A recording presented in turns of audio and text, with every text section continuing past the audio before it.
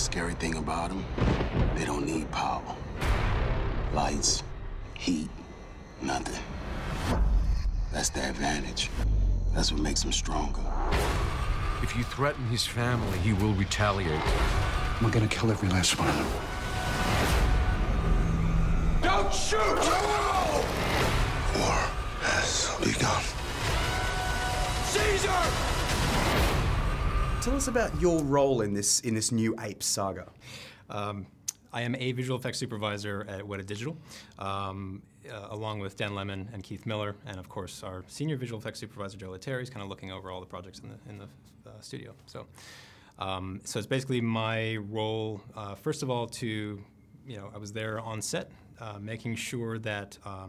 Even as far back as the prep period before shooting began, just working with Matt and his production designer James Chinland to make sure that what we needed to bring into the process as far as the mocap side of things goes was going to mesh well with what they were planning to do as far as the sets, to see sort of what we needed to be aware of, knowing what those sets were going to be, and also just generally making sure that in the standard way that you would do on a shoot, making sure that we shoot plates that are going to be as effective and efficient as possible for the visual effects process down the track. Make it sound so easy. Made it sound so simple.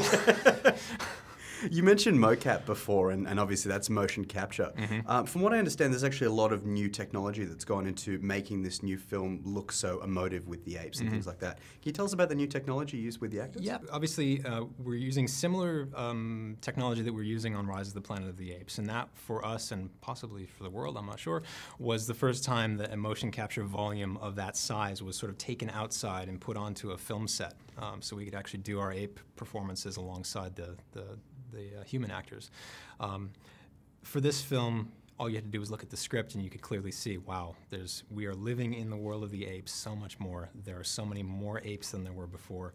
We're going to be out in the rain. We're going to be out in the humidity. We're going to be getting bitten by mosquitoes. We're going to be just like dealing with the nasty elements.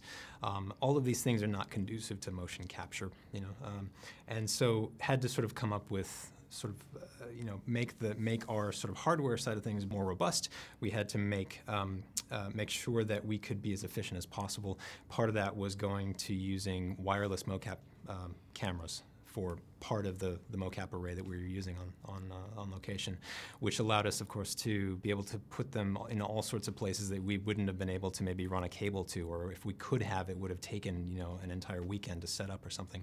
Now we could just basically have our grips, go throw it up on the set someplace, calibrate the volume, and away we go. So in that sense, it allowed us to be a lot more light on our feet and kind of keep pace with the production that was obviously trying to truck through this thing as fast as possible. You mentioned that obviously you had to sort of ruggedize your mocap rigs and do a few things to make it almost weatherproof. In terms of technology that you've actually used to make this new movie, would that have been possible a couple of years ago, like when you were making Rise, for example?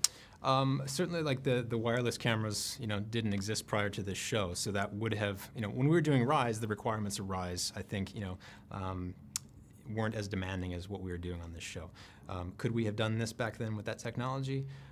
Yeah, we could have still, put the movie out there. I don't think it would have been done anywhere near as efficiently. I think because of the fact that the fact that we were able to take mocap volumes in places where we would have never been able to take them before allowed us to actually get the mocap data from that location instead of having to, shoot a clean plate, come back, track that, look at the LiDAR scans maybe, try and rebuild that in crude forms with ramps and boxes in a motion capture stage, and then try and pick that up 3 months down the track from when you shot the plate. All that kind of stuff is just a big time suck. And so if you can actually get the data on the day, and by the way, the ape actors can interact with the human actors that are in the plates, all that kind of stuff, the whole process flows so much more smoothly. It makes life easier. Yeah. Beyond, obviously, the huge task of animating apes in this new film, you've actually done a lot of great almost trickery and work with a lot of the sets.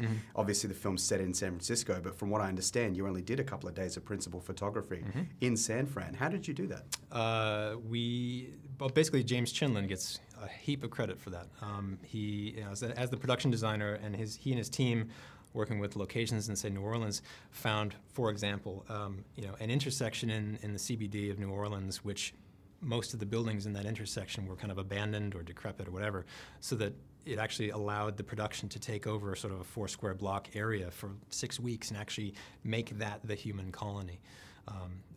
Which we were saying was standing in as the intersection of California Street and Market Street in San Francisco. The footprint of that wasn't exact, but it was close enough, and it was actually a really brilliant solution for that. So that, that's one example. Like there's the Ape Village set, which again was this hugely elaborate 100-foot diameter, big spiraling kind of thing made out of these logs, which was under construction for weeks and weeks. Looks absolutely amazing on screen, and it basically meant that our apes could live in a literally real place, and our digital extensions could just basically take whatever visual cues we could see there, and just say, all right, well, this is what art department has said San Francisco is going to look like. Therefore, here's what the rest of the world looks like. And so in that sense, we had a lot of really, really fantastic sort of base material to sort of expand upon. Fantastic. Thanks for talking to Gizmodo Australia, and looking forward to seeing the film. Yeah, thank you. Don't you move! Should we shoot him? Maybe. Oh, hey, whoa, whoa. Hey. Oh, you want a drink? Oh, okay, all right. Easy. Easy. All right.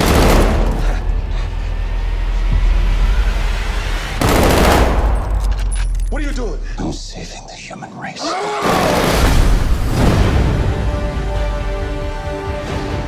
my God. We made contact! Military! They're already on their way! CG, you have to go. Go where? This is my home. I'm sorry, my